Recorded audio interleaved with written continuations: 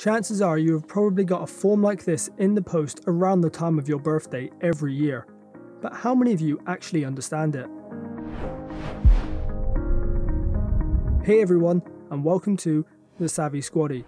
In this video, I will be explaining the Armed Forces Pension Scheme Benefit Information Statement that you receive in the post every year. There are 5 parts to this document, and the timecodes to each part are in the description below. Also, if you haven't already, check out my video where I explain in detail the 3 different Armed Forces pension schemes, as it will help you understand better what I am about to go through in this video, and it's just good for you to know about your pension. So, at the top of part 1, the amount of pension. This shows the total annual amount and lump sum figures from all the pension schemes that you are a part of that have built up from the date you joined to your most recent birthday. Do bear in mind that all amounts are given in today's money, as inflation is hard to predict, but your pension does increase annually to stay in line with inflation. On the left is how much you will get paid annually from each scheme, and on the right is the lump sum you could get. You can see there are 2 different options on each side. This is because of commutation. It is showing me the amounts I would get if I do not commute my 15 scheme pension, or if I do commute it.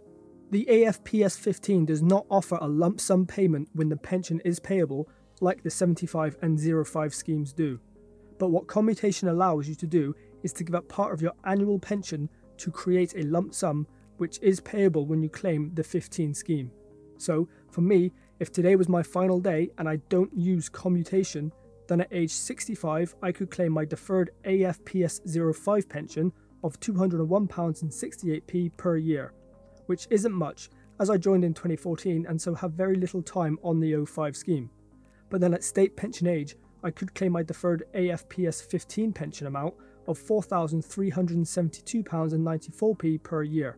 So, from state pension age onwards, I would be claiming both the 05 and 15 schemes amounts, which would equal just over £380 a month in today's money.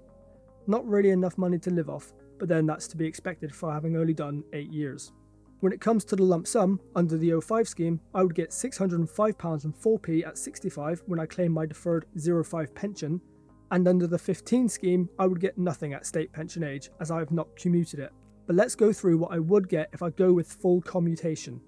The annual pension for the 05 scheme would be the same, but the 15 scheme has dropped to £3,012.86 per year.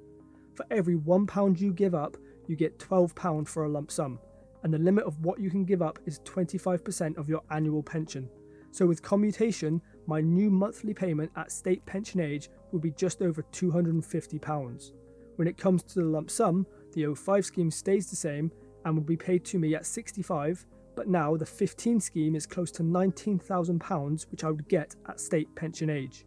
If you want to create a lump sum from your AFPS 15 pension pot, then you need to decide around 6 months before you claim your deferred pension at state pension age. And once you have made that choice and submitted the forms, there is no going back, so make sure the annual pension you have left over is enough. In the older BIS forms, it used to only show your pension if you fully commuted the AFPS 15. It's great to see them change it and now show you both options, as not everyone will commute their pensions, and also not everyone fully grasps it, and this makes it so much easier to understand. Moving down, it shows the increase in my pension over the last year and how much I've contributed to it. The Armed Forces pensions are non-contributory, so we don't have to pay into them, but you can add extra to your pension pot from your salary if you want. This is known as added pension. However, as it says, any added pension will not show up on this form. There is a link below to the form you need to fill in to begin adding extra to your pension if you want to. And the bottom of part 1 is the Dependents benefits should you die in service section. This is quite self-explanatory.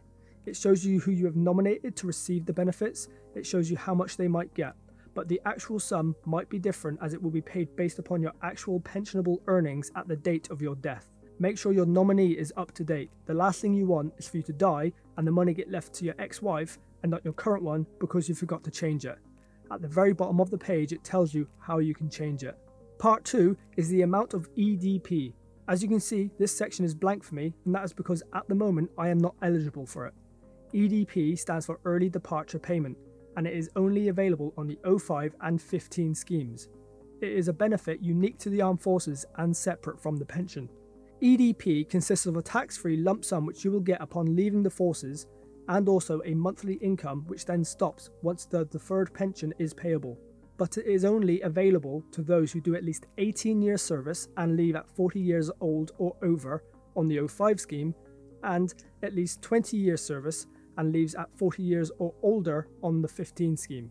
As I've only served around 8 years and I am also under 40, I am currently not eligible for the benefit, and so that section is not populated for me. EDP is a great benefit, but it is also a retention tool. Watch my Armed Forces Pension Calculator video to understand more about EDP and to see how much it can account for. Now on to part 3. As it says, the amounts stated are how much you could have in today's money at the age you can access your pension if you progress through the ranks at a typical rate. It also assumes you serve full-time continuously until you are 40 and that your earnings increase by 15% every 5 years. Now, unlike part 1 where you can see a breakdown between the different pension schemes, it does not offer that here.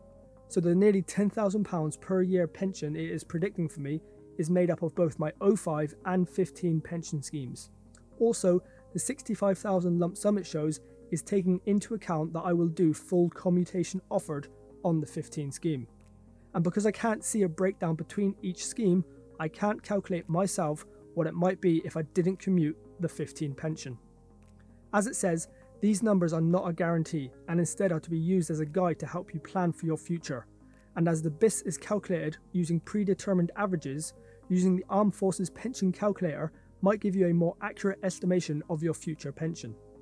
Part 4 gives you information about the MacLeod remedy. Watch my Armed Forces Pension Scheme video as I explain the resolution to those who are affected. If you joined on or before the 31st of March 2012 and were still in service after the 1st of April 2015, then you are an affected person and you should probably take the time to understand the remedy that has been put in place. If you joined on or after the 1st of April 2012, then you're not affected. Then lastly, part 5 just directs you to where you can find more information should you require it.